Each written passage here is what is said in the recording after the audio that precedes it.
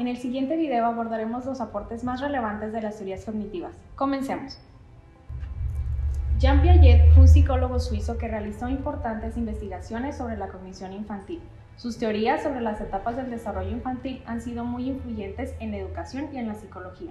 Las teorías de Piaget se basan en la idea de que los niños aprenden a través de la experiencia directa con el mundo. Piaget propuso que los niños pasan por 4 etapas o estadios diferentes de desarrollo cognitivo, cada una con características únicas.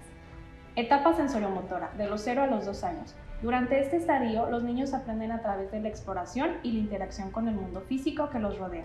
A medida que avanzan en este estadio, los niños aprenden habilidades motoras finas y gruesas y desarrollan la capacidad de coordinar la vista y el tacto ojo-mano.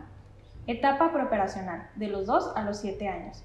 Durante este estadio, los niños comienzan a desarrollar habilidades para simbolizar el mundo en su mente, utilizando palabras y símbolos. Sin embargo, su pensamiento es todavía muy egocéntrico, lo que significa que tienen dificultades para entender las perspectivas de los demás. La tercera etapa se refiere a las operaciones concretas que ocurren entre los 7 y los 12 años.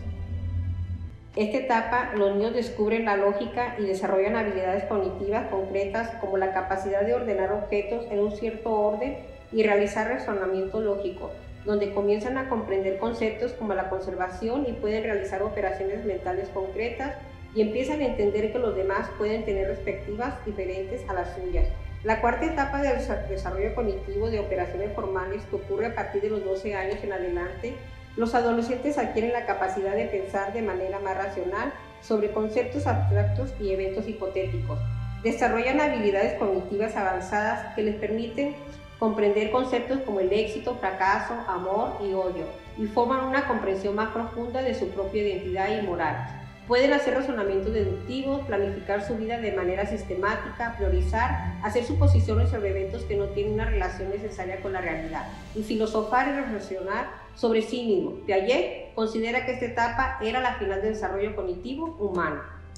Hoy hablaremos de Jerome Bruner, quien fuera un psicólogo y pedagogo estadounidense nacido en la ciudad de Nueva York en 1915 y falleciendo en el 2016. Hizo contribuciones a la psicología cognitiva y a las teorías del aprendizaje, considerándolo como uno de los padres de la revolución cognitiva en la psicología. En la década de los 60, Bruner desarrolló la teoría del aprendizaje de índole constructivista, conocido como aprendizaje por descubrimiento. Este proviene de la psicología cognitiva y se opone al aprendizaje por recepción. Promueve que el individuo adquiere los conocimientos por sí mismo de una manera pasiva y los adapta a su esquema cognitivo, siendo una metodología de carácter inductivo, partiendo del estudio individual y allegándose a conclusiones generales. Bruner considera que el aprendizaje por descubrimiento es el mejor medio para estimular el pensamiento simbólico y la creatividad en el individuo. Por lo tanto, mientras más se le rete a descubrir cosas por sí mismo, permitiéndole explorar y experimentar, el sujeto estará más motivado y comprometido con su aprendizaje, generando un aprendizaje significativo en él. Por último, tenemos al tercer teórico, David Ausubel, quien fue un psicólogo pedagogo estadounidense nacido en la ciudad de Nueva York. Nace el 25 de octubre de 1918 y fallece en el 2008 a la edad de 90 años. Ausubel es el creador de la teoría del aprendizaje significativo, que responde a una concepción cognitiva del aprendizaje.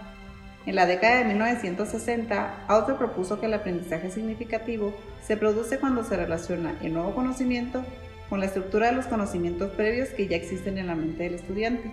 Al crearse un aprendizaje significativo, se fomenta la retención y la transferencia del conocimiento, ya que se promueve una retención más duradera y se transfiere a nuevas situaciones, favoreciendo así la comprensión profunda y la integración de nuevos conocimientos en la estructura cognitiva del estudiante.